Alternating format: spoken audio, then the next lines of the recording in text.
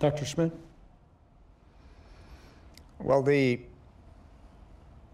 geopolitical significance of space hasn't changed since the Apollo program was conceived. Eisenhower and Kennedy both recognized that the world was changing very rapidly in the middle of the Cold War. Eisenhower, by beginning the construction of what became the Saturn V and working with McCormick and Johnson, House and Senate leaders to build NASA, to create NASA. And then setting the stage for really 18 months before Kennedy could make his, actually made his announcement after Al Shepard's successful flight. And his challenge, issued his challenge to go to the moon and return safely to Earth.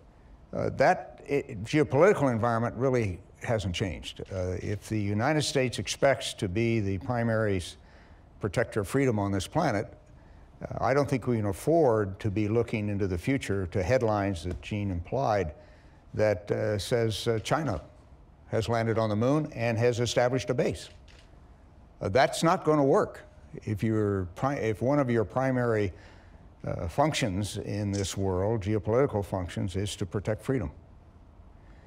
So I think we have to very seriously as a country, whatever the leadership does, we have to very seriously as a country consider the fact that space leadership is an absolute necessity for the country. And if we don't decide to lead, then I think we're going to be in pretty serious trouble. Now, can NASA take on a task of deep space exploration today?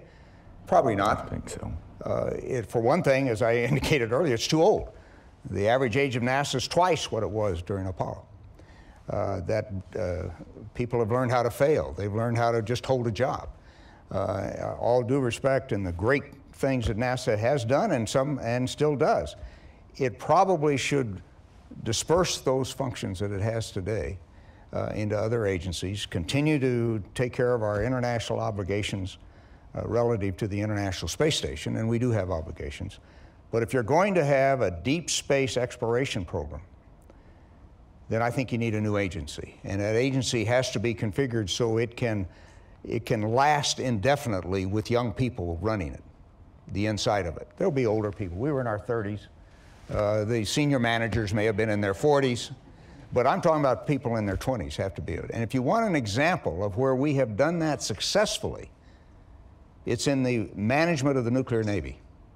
The nuclear navy that protects the freedom of this country continually is a young navy.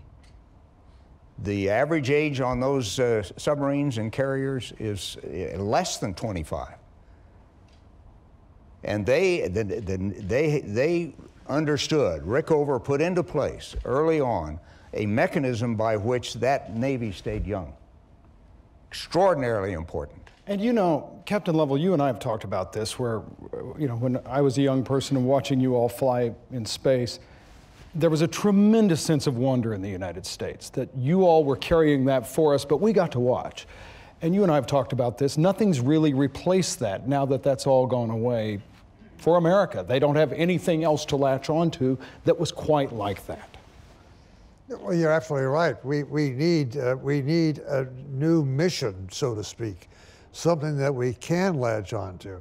And Jack is right too. His looking at what we are now with NASA, there needs to be some changes to be evolved here, because our appropriations is really not appropriate for programs of such magnitude. You have to, if you commit yourself, for instance, to build a new aircraft carrier, and you put the funds in for it, which is going to take 7 or 8 years to complete, you can't pull away the funds when the ship's half built.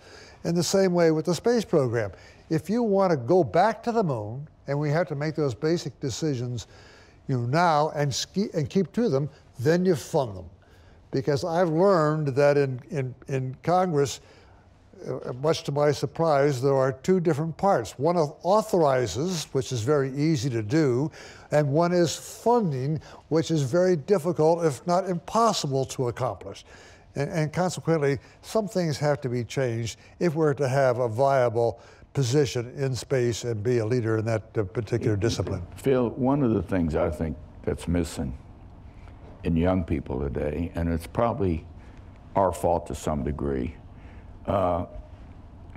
is the passion, the desire, the understanding of what American exceptionalism means to us individually and to a country collectively. Probably the apex, the epitome of American exceptionalism came when Jim flew to the moon on Apollo 8. No human beings had ever been to the moon. The world looked at us like they've never looked at us. Oh, Apollo 11 was important, certainly, but Apollo 8, we sent, America sent 3 human beings to the moon. And what did that lead to? I find young men and young women, we all do, that in their 40s and 50s today, saying, I saw that. I saw you go to the moon. Sure you did. Look at their age. You're dead. You were in your diapers. Your dad put you in front of the television and said, watch this. Someday you're going to say you saw him go to the moon. But the important thing is, they come up to you hear it all the time. Thank you. Thank you, Captain Lovell. Thank you, Jack Schmitt. Thank you, Eugene Cernan, for what you did for me. I'm a doctor. I'm a teacher. I'm an engineer. I'm a scientist. I'm an astronomer because of what you did. It wasn't what we did. And these are 40 and 50-year-old people. It's what the country did. And yes, we need the funding. Yes, we need stability. Yes, we need leadership. But we need the passion, the desire. We've never been a country, a nation in my lifetime that's ever accepted second best. Until now. And that's what's missing. We need to reestablish the passion of what America, of what growing up in America is all about. Now, The real, let me just say, space is the most visible thing we can put our hands on that instills that kind of passion in young people. And there's nothing out there today. There's nothing there. Space station, wonderful scientific laboratory in space. I don't, quite frankly, really know what it's doing or what it's sending back. Maybe we'll find a cure for cancer. I do know it's a great asset and it's very important. But it didn't turn anybody on. Katie, you want to go to the moon? Sure you do. Sure you do. But there isn't anything that excites Katie because we're not going to the moon. We need to get people excited. We need to give this younger generation that Jack talks about something to hang their hat on, some goal. I would just add to that, Gene, that in order to accomplish what you have described and would like to accomplish, I really think there has to be a counter-revolution in education. The education system overall, many exceptions, but still overall in this country, is failing to give young people the tools, the intellectual tools they need in order to understand what it means to be exceptional, how to be exceptional, and what it is going to take for the country as a whole to be exceptional. And until we get control of that education system, back, and I don't mean we, I mean parents get control of that education system again, I don't see how we're going to establish the exceptionalism, the spirit of exceptionalism that Gene has talked about.